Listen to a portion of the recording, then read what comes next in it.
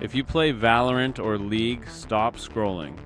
You might have to update your motherboard BIOS just to play, and if you mess it up, you could brick your PC. Here's the breakdown. Riot discovered a massive security flaw in motherboards from Asus, MSI, and Gigabyte. Basically, hackers were using special hardware to load cheats before Windows even starts. Riot calls this the pre-boot gap. To fix it, they are forcing players to update their BIOS to patch the IOMU. If you see the VAN restriction error, you can't play until you fix it. But here's the risk. Updating BIOS isn't like updating an app.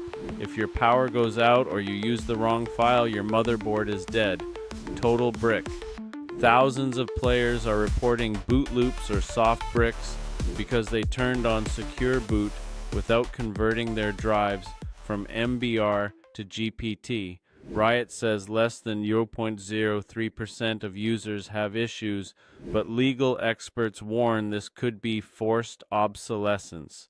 Is competitive integrity worth the risk? Let me know.